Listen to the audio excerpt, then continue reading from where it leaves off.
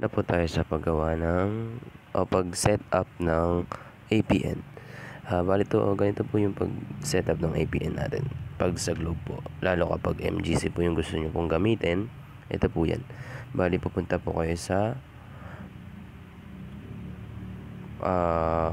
settings. Yan, settings. Nasa settings na po tayo. And then, pagpunta po natin sa settings, punta po tayo sa network, mobile network settings. So, hanapin po natin si Globe, kung si Globe po yung gagamitin natin sa pang-internet natin.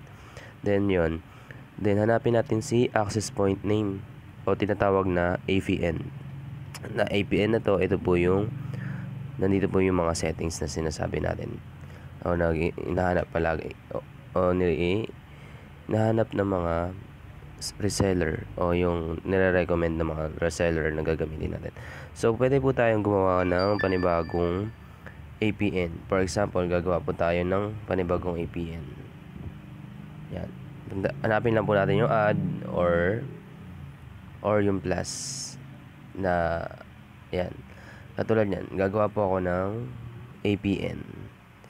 So, gagawa po ako ng APN. Ang madalas ko po kasing ginagamit na APN is MGC. MGC, ito po yun. Ang ginagamit ko po is my Globe,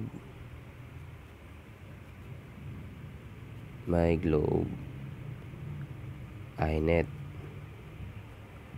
Yung name niya po. And then, ginagawa ko po dyan is ito po, www.globe.com.ph. Yan. Sa settings ko po na ito na MGC, minsan po hindi ko na po siya nilalagyan ng proxy at saka port. Pero ang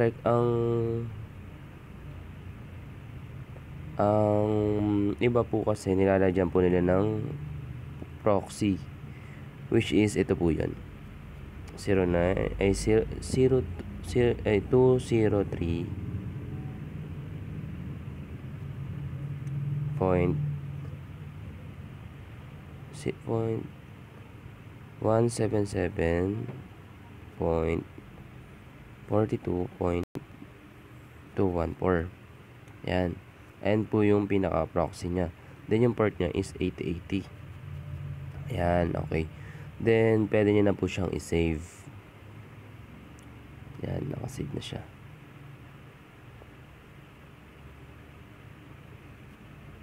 Yan.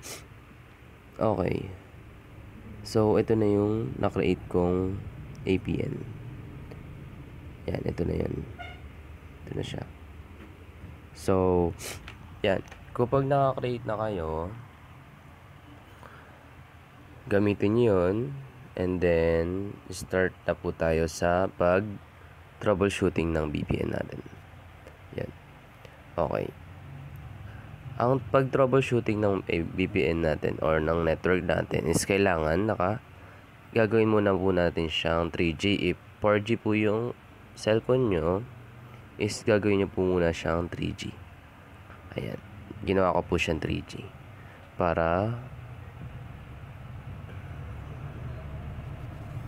mabilis po maka-connect. Yan. So, naka 3G na po ako. Nakita nyo naman po, naka 3G na po ako.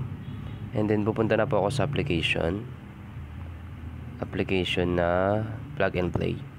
So, ito, nakakonect nga po ako sa torrent server. Then, nakakonect din ako sa network na Globe TM MGC. So, okay na. Then, okay na. Try ko po ako, makakonect po ako agad Yan. Nagre-reconnect na po siya. Synchronizing. Yan. Okay na po. Connected na po ako. Tapos, pag na-connected na po kayo, pwede nyo na po siyang i-4G ulit. Para hindi po tayo nahirapan sa pag-browse ng internet. Ayan. Okay na siya. 4G ulit yung cellphone ko. Yan. Okay na po siya. Then, mabilis na po siya ulit. makakonect. Okay, sasagutin ko na po yung tanong ng aking client. Sige, thank you.